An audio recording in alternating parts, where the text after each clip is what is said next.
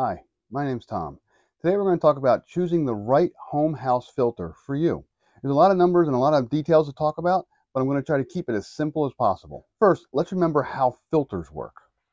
When I think of filters, I think of a coffee filter. The way coffee filters work is you go ahead, you have the filter, you put your coffee beans in here, your ground coffee in here, and you pour water over it. The water goes through the ground coffee and comes out the bottom.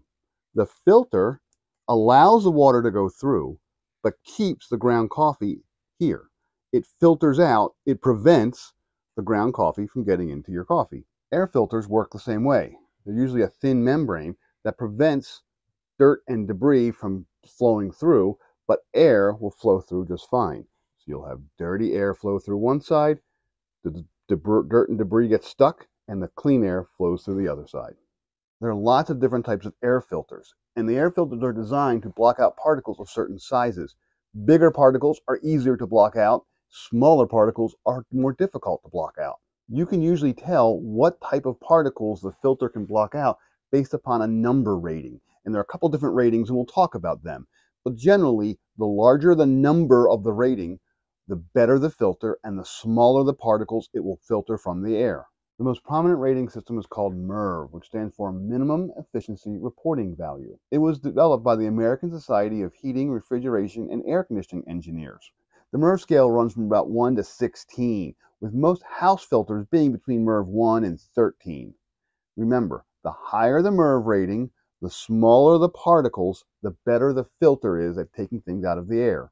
The company 3M, which creates Filtrete filters, created their own scale called MPR. It stands for Microparticle Performance Rating. This scale runs from about 300 to about 2800, but the same thing is true of the MERV. The higher the number, the smaller the particles it pulls out of the air, the better the filter. Home Depot also created their own filter rating system called FPR, which stands for Air Filter Performance Rating.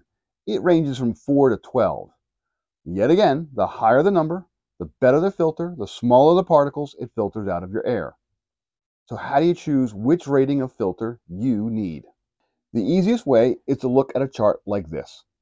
You'll see a list of pollutants that get smaller and smaller on the left-hand side as you go down the list. You decide which level of pollutant you're most concerned about removing from the air from your home. Then you move to the right to see where the check marks of the filter ratings begin. That's the minimum level of air filter you want for your home. As an example, if you're concerned about filtering smoke out of the air, you can move your finger over to see that MERV 11 or MPR 1000 filters and up are designed to filter smoke. That's all there is to it. So what kind of filter should you get?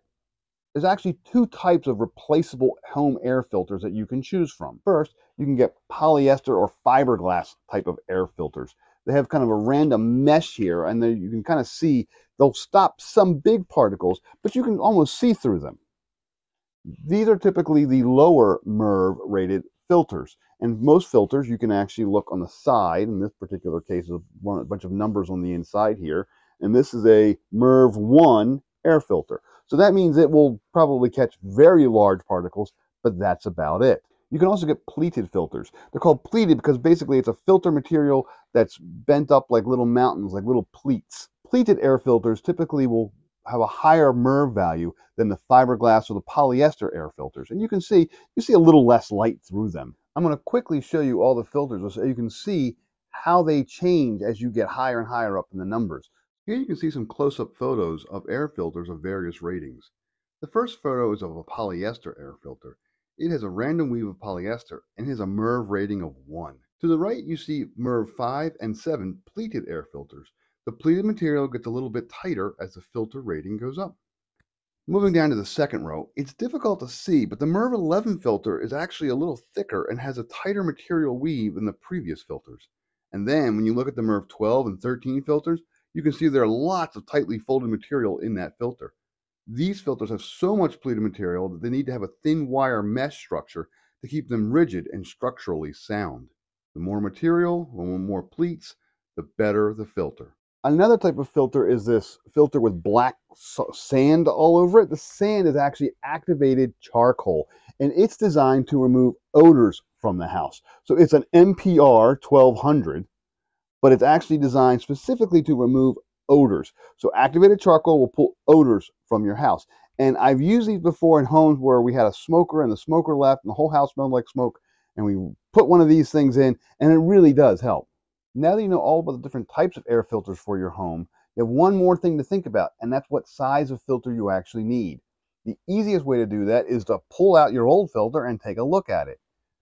On the side of the filter or on the edge somewhere, there should be some numbers. In my case, I've got a 14 and a 24 and a 1.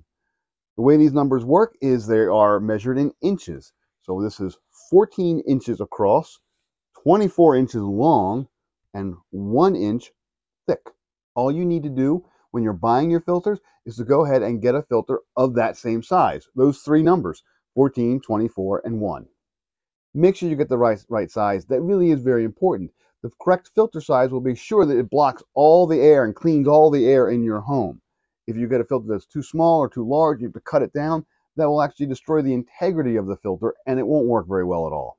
And that's all there is to it. You pick the rating of the filter you actually want for your home. You pick the right size of your filter, and then read the instructions for how to remove your old filter and put your new filter in. Remember, most filters need to be changed between 30 and 90 days based on general recommendations and general use. Good luck getting a filter in your home. It's not that difficult, and it really does improve your quality of life. If you like videos like this, go ahead and like and subscribe. You can leave comments or questions. I will go ahead and try to answer them when I can.